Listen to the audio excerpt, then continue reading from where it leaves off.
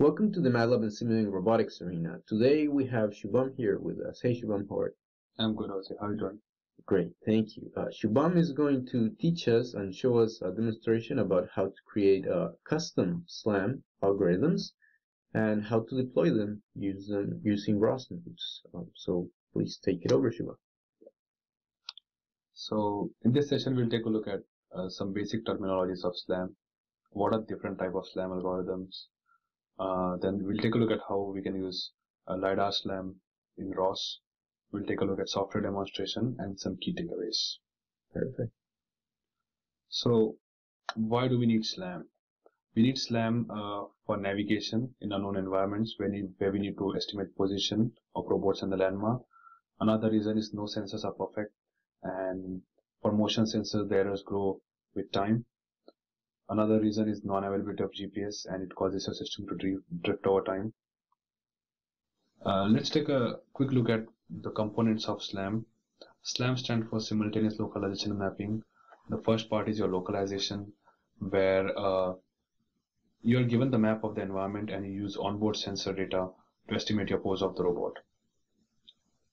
Similarly, in mapping, you are given the trajectory of the robot and you use onboard sensor data to build a map. And in SLAM, Simultaneous Localization and Mapping, you perform both the operations, localization and mapping, but you alternate between them so that you map and localize your vehicle at the same time. Let's take a look at some different types of SLAM algorithm. First one is your online SLAM. So here, what we do is like we make our robot run into an environment. We collect the sensor data, and then we take that data and build a map offline. Okay. Then in online SLAM, we are interested in determining the current pose of the robot and the environment of the latest collected data. This type of SLAM is mostly suited for real-time application. So when you're navigating in unknown spaces, you need to get your position and landmarks at that time instant. Okay, Shubham, so it sounds like the main difference is if you have access to whatever environment you're going to be navigating in, you might consider offline SLAM. And if you are not going to have access and you're going to need to recognize that environment without any previous sort of travel of the robot, then you would go for online SLAM, right? Yes, you're right. Sounds good. Let's take a look at how SLAM algorithm is implemented. So first we have a motion model of the robot, which are basically your kinematics. Then we have measurement model, which is a sensor model. In this case, is a lidar model.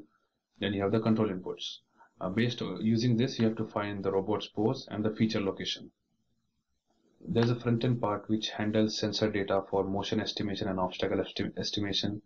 And similarly, there is back-end part which register your poses and perform the optimization, and it gives you a pose and map.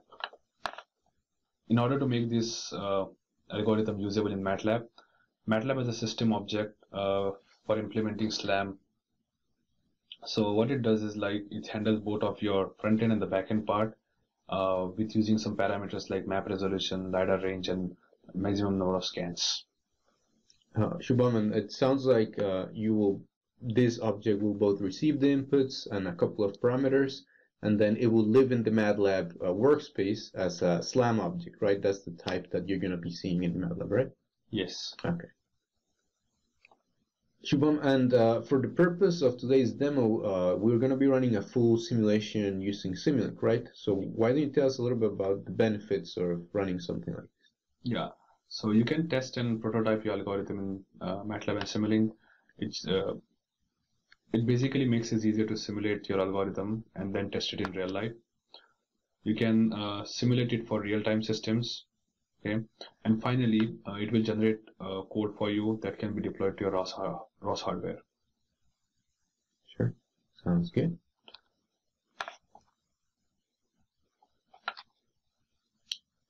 Now let's take a quick look at software demonstration. Okay, here is the Simulink model which shows implementation of lidarSLAM, which interfaces with your gazebo simulator. So basically, in this Simulink model, you're going to see a modeling environment where you have different blocks that represent part of the algorithm. And this one in particular is interacting with simulated robot that's running ROS. So you can directly interact via ROS commands, such as subscribing to topics and publishing topics, and I think that's what we have over here. So Shubham, why don't you tell us a little bit about how we're interacting with this ROS robot, with this model? In order to configure your Simulink model for your ROS enabled system, you go to ROS network, you specify the IP address of your ROS master or your ROS machine, the IP address of your MATLAB PC. Okay, you can find this using ipconfig in your command prompt.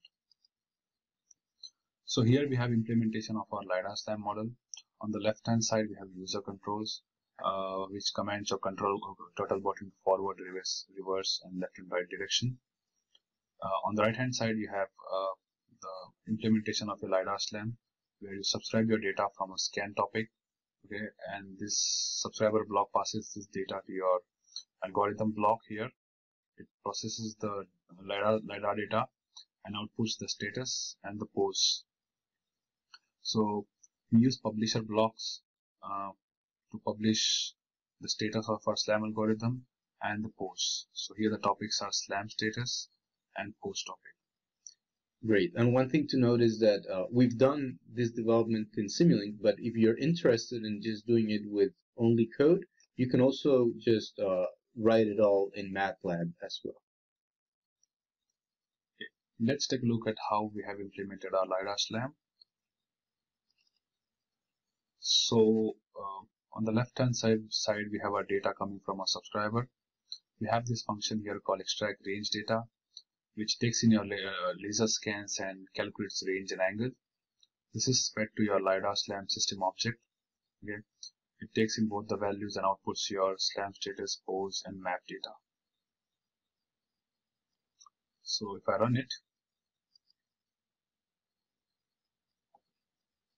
see here that it's generating a map, and if you click on the arrows, okay, then it will display the values.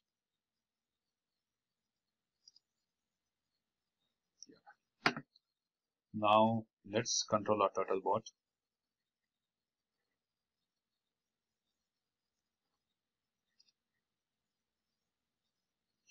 Click forward. It will send a forward motion command, and similarly the map will update accordingly.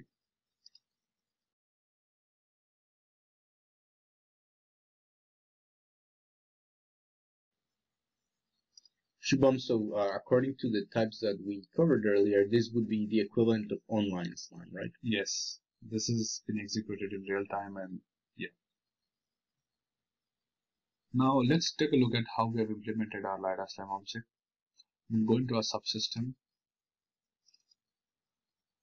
double click the lidarSLAM system object.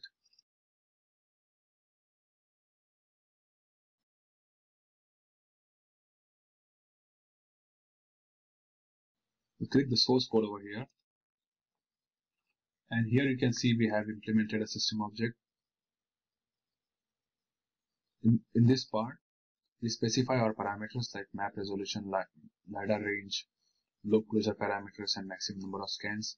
Here's where we create our lidarSLAM object, okay, and we pass in our parameters that we specified earlier. Here's when you get your range and angle data. So we update our algorithm with the latest available range and angle data, and it outputs us your SLAM status, pose, and your map data. And one thing to keep in mind is if you're interested in exploring more about these parameters and how to implement this, you can check out the documentation for this system object, the lidarSLAM system object, and you can see all the details of the different parameters. Also, the code for this demonstration is available in the link below. Let's go back again to our Simulink model.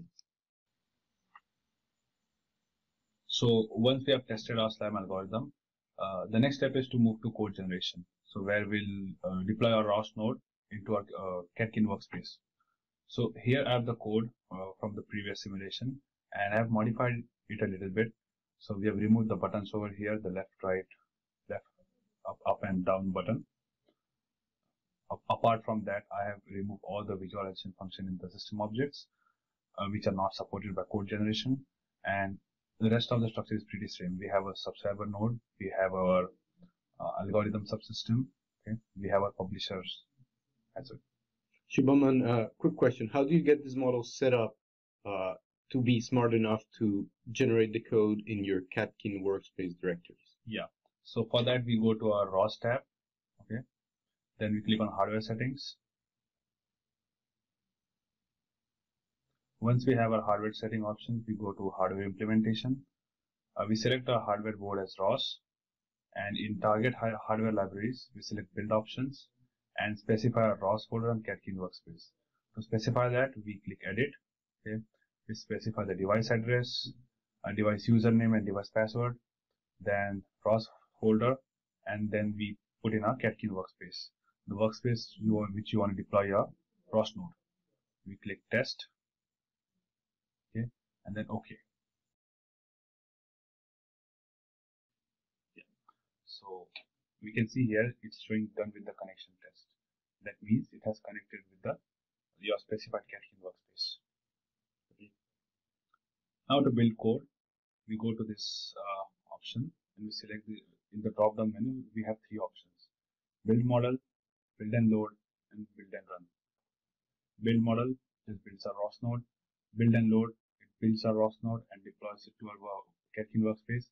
Build and run, it builds your ROS node, deploys it to your workspace and runs it. Let's select build and run.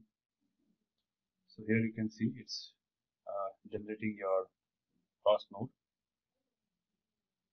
And if you're not familiar with this view, that is the Simulink diagnostic viewer that pops up whenever you're generating code or when you have an error or warning message. Once running in ROS, you can echo the topic to make sure the post has been published. Note that if I move the robot, the post adjusts accordingly. And if you're interested in debugging your model directly from Simulink, you can use the monitor and tune functionality instead. Okay, thanks Shubham. That was a great software demo. We'll move over to our key takeaways. So as a summary, what we covered today, Shubham gave us a great introduction about SLAM and why it's used and what the different types of SLAM are. We looked at how you can use a library like the lidarSLAM MATLAB object in order to create your own SLAM algorithms, and how you can use Simulink or MATLAB to generate the code and deploy a ROS node into your ROS environment. Thanks for watching this video. As we mentioned before, the files for the demonstration we used in the video are available in the comment section below. And if you have any questions, feel free to get in touch with us at roboticsarena@mathworks.com or through our Facebook group. If you're participating in a student competition, you can take advantage of our software offer, and you can check out more robotics content at our student lounge blog. Thank you.